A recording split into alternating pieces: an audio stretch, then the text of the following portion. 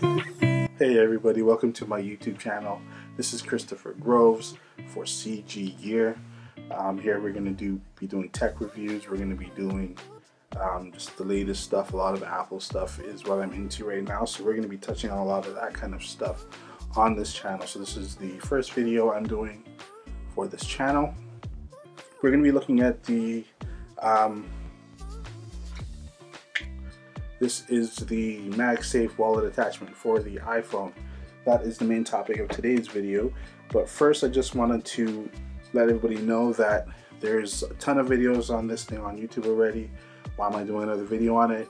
Because I just felt like I wanted to add my 2 cents into the YouTube world on how I feel and how I've used the wallet and what I think about it, etc.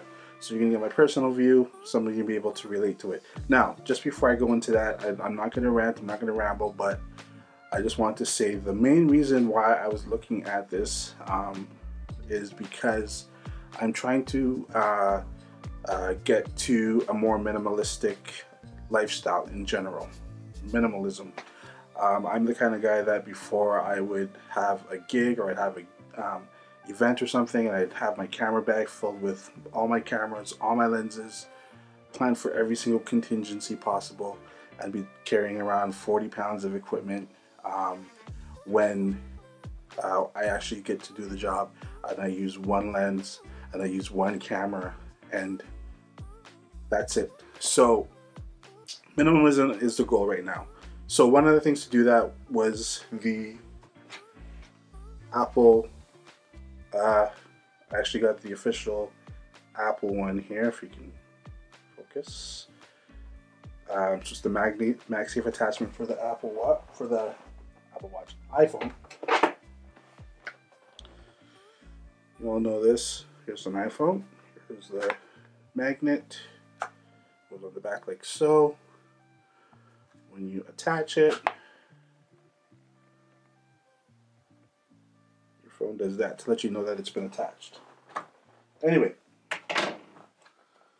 and it's nice, especially when you're trying to be minimalistic, to go from this, right, to this. Definitely prefer this. Okay, that's the end of the video. That's all you need to know. Okay, so anyway, but this is my goal. Carry around driver's license, carry around either a debit or credit card. I try not to carry my credit card around because it makes me feel like I've got way more money than I do have.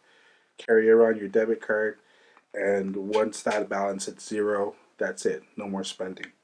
So that's the plan. Also, no surprise spending. So like if I log on to Amazon and I find something I want to buy and I don't have my credit card, I don't remember the security code. If I get to a website and they ask me for that, beautiful, perfect, I don't remember, save myself possibly hundreds of dollars on any purchases. So I've got 2 cards in here. I think if you really wanted to, you can squeeze another one in maybe. And then on the contrary, you can carry just 1 card if you really wanted to. It's not going to slip out. It's got like, just kind of, it seems like when you push the card in, there's like some resistance down here. So you can get away with just carrying 1 card without having to worry about it falling out.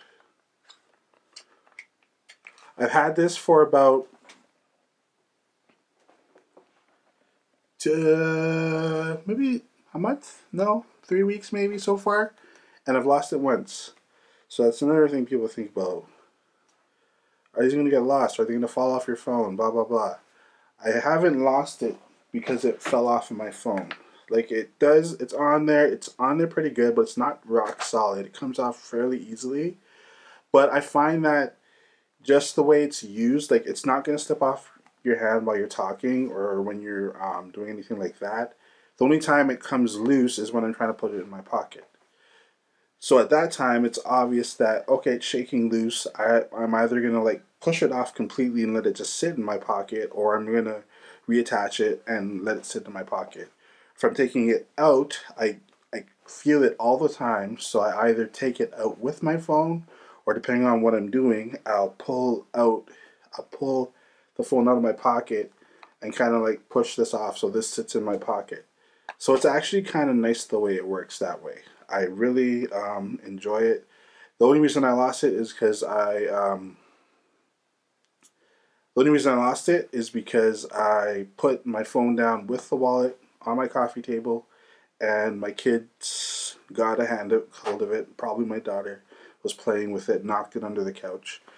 Couldn't find it for a day or two, and I'm like, you know what? Let me just check under the couch. Boom! It was right there. So, yeah. So I'm not worried about losing it all. I'm not worrying about it getting knocked off accidentally and falling, and I don't know it's there. It just does not work like that, especially with my usage.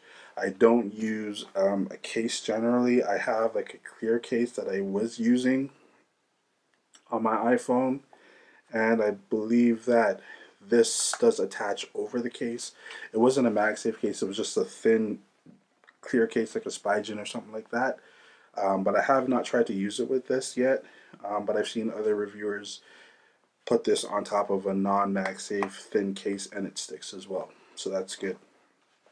So anyway, my 2 cents, my summary is, this is a good product. It looks good. It's very sleek, very stylish, very minimalistic, was what I was going for. And the only downside is it's expensive. I believe this was $60 or $70 Canadian. Maybe less, maybe give or take. I'll double check the price on that. But I had a couple of Apple gift cards, so I just threw it onto the gift card, and that's why I don't even really know the price, because I had $200-300 worth of Apple gift cards and just threw it on there. But yeah, don't regret the purchase. Really enjoying it. I haven't used my full wallet since I've had that. And I've never missed carrying around cash. I've never missed having coins, definitely. And yeah, it just works great for me. I recommend it based on anything I said on this video already. If you have any questions, please leave them down below. I'd be more than happy to assist or answer your questions on it. We can start a conversation, what's not.